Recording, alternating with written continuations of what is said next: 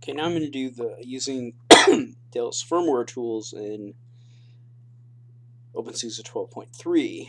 I'm going to assume that you saw my other video. I'm going to assume that you installed the SMBIOS utils Python package from the last presentation, and so therefore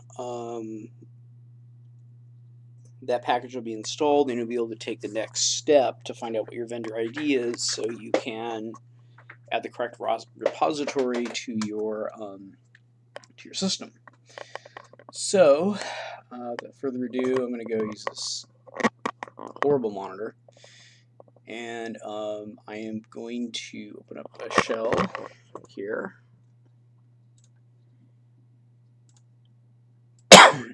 And I'm going to type get in lowercase, uppercase S, hit the tab. It's going to say get system ID, and it's going to tell me that my system ID here is, for my PowerEdge T420,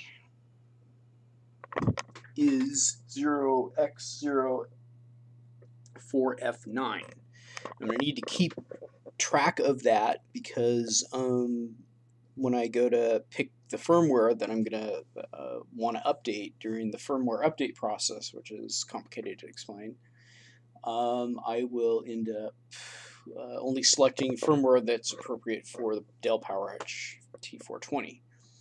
But right now what I want to do is I want to add the firmware repository. I've already shown how to add a firmware repository in my last video, so what I'm going to do now is just go into the software repository area, and I'm going to go ahead and show you what the URL is. Now, I named it Dell PowerEdge T420 software.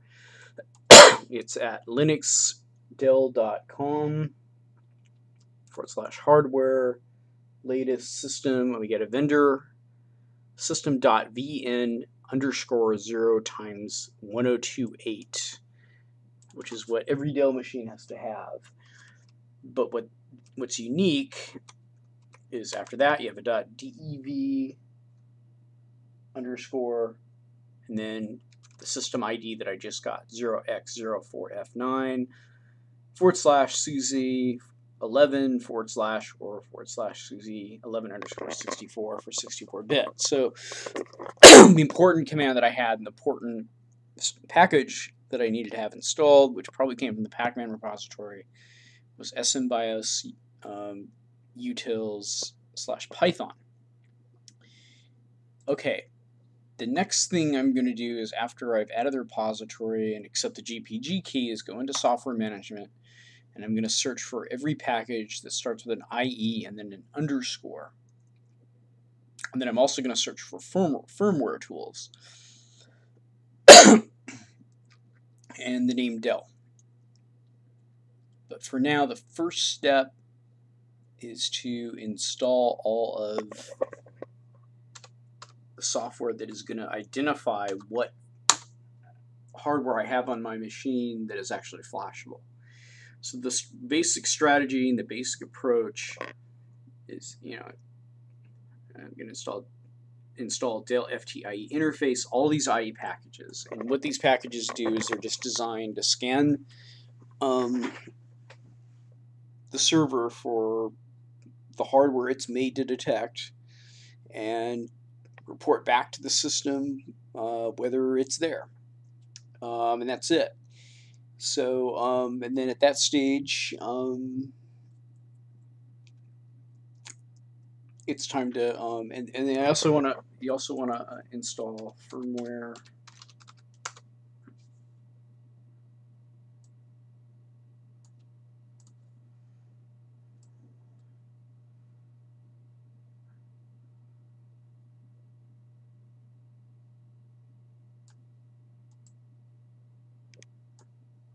Firmware add-on Dell, firmware tools, and that's it for that.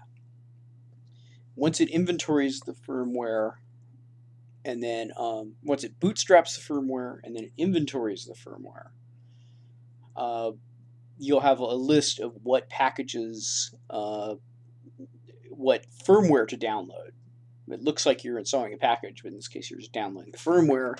And in my case, I ended up downloading, after doing the inventory, I downloaded firmware for the iDRAC 7. The IE packages don't count here.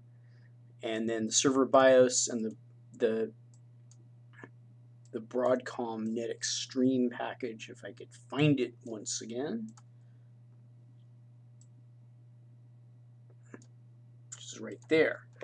But I only found that out, so I had to go back into the package manager and pick those after I did first this following command that I'll show here that I've already run because it takes a while to do. So the first thing I ran was bootstrap firmware. God, I can't see it. There you can see it. As the black bars scroll by. Okay, and then it goes and it just prints some output that you really don't know what it means. But then after you do inventory firmware, it'll tell you that, yeah, in my case, the firmware tools can update the BIOS, the iDRAC, and the two Net Extreme cards. So that's inventory underscore firmware. So now I have an inventory. Go back in the package manager, make sure I get the firmware for those 4 items.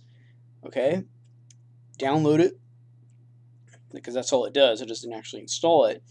Then I run update firmware, and it compares the firmware that I downloaded with the firmware that's installed on the machine.